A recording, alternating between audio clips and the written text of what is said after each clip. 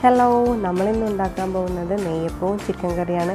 എല്ലാവരും ആലോചിക്കുന്നുണ്ടാവില്ല, എന്താ ഇപ്പോൾ നെയ്യപ്പവും ചിക്കൻ കറിയും അടിപൊളി കോമ്പിനേഷനാണ്, എല്ലാവരും ട്രൈ ചെയ്ത് നോക്കണം. അപ്പോൾ നമുക്ക് നെയ്യപ്പത്തിലോട്ട് കിടക്കാം. നെയ്യപ്പം ഉണ്ടാക്കാനായിട്ട് തലേന്ന് കുതിർത്ത് വെച്ച 1 കിലോ അരിക്ക് 1/2 കിലോ ശർക്കരയാണ്, അതിലോട്ട് 2 പഴവും അത് 3 ചേർത്ത് നന്നായിട്ട് നമുക്ക് അടിച്ചെടുക്കാം. ഇത് ഈ ഒരു കൺസിസ്റ്റൻസിയിലാണ് നമ്മളുടെ മാവ് ഇരിക്കേണ്ടത്. ഇനി ആ മാവ് ഒരു 6 മണിക്കൂറെങ്കിലും നമുക്ക് റെസ്റ്റ് ചെയ്യാൻ വയ്ക്കാം. ശേഷം നല്ല തിളച്ച എണ്ണയിലോട്ട് 1 കയ്യിൽ മാവ് അങ്ങോട്ട് ഒഴിച്ചു കൊടുക്കാം. നമ്മളുടെ നെയ്യപ്പം ഇവിടെ റെഡിയാണ്. ഇത്രയേ ഉള്ളൂ, വളരെ സിമ്പിളാണ്, എല്ലാവരും ട്രൈ ചെയ്ത് നോക്കണം. അടുത്ത് നമുക്ക് ചിക്കൻ കറി എങ്ങനെ ഉണ്ടാക്കാമെന്ന് നോക്കാം. ഒരു 2.5 കിലോ ചിക്കൻ നമ്മളിവിടെ എടുത്തിട്ടുണ്ട്. അതിലോട്ട് ആവശ്യമായിട്ട് കറി ആയതുകൊണ്ട് ഉള്ളി അല്പം കുറഞ്ഞു മതി, ഒരുപാട് ഉള്ളി വേണമെന്നില്ല. അപ്പോൾ നമ്മളിവിടെ എടുത്തിട്ടുള്ളത് 3 ചെറിയ ഉള്ളിയാണ്, 3 തക്കാളി എടുത്തിട്ടുണ്ട്. പിന്നെ എടുത്തിട്ടുള്ളത് ഇഞ്ചി, വെളുത്തുള്ളി, കുരുമുളക്,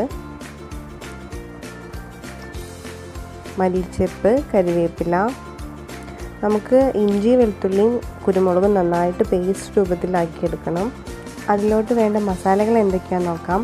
മുളക് പൊടി, മഞ്ഞൾപ്പൊടി, ഉപ്പ്, മല്ലിപ്പൊടി, ഗരം മസാല. നമ്മൾ നല്ല വെളിച്ചെണ്ണയിലാണ് ഉണ്ടാക്കിയെടുക്കുന്നത്. വെളിച്ചെണ്ണ നന്നായിട്ട് തിളച്ച് വരുമ്പോൾ അതിലോട്ട് ഉള്ളി ഇട്ടിട്ട് നന്നായിട്ട് വഴറ്റി കൊടുക്കാം.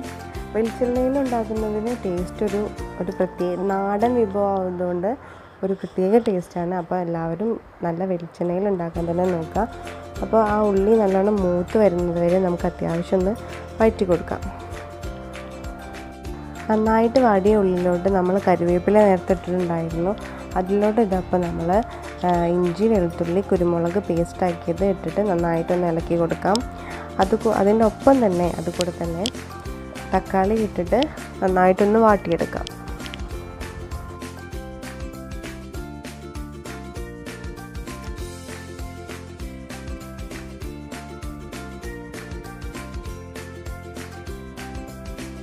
എല്ലാം നന്നായിട്ട് വാടി വരുമ്പോൾ നമ്മൾ നേരത്തെ എടുത്ത് വെച്ചിട്ട് മസാലകളൊക്കെ അതിലോട്ട് ഇട്ടിട്ട് നന്നായിട്ടൊന്ന് ഇളക്കിയെടുക്കാം.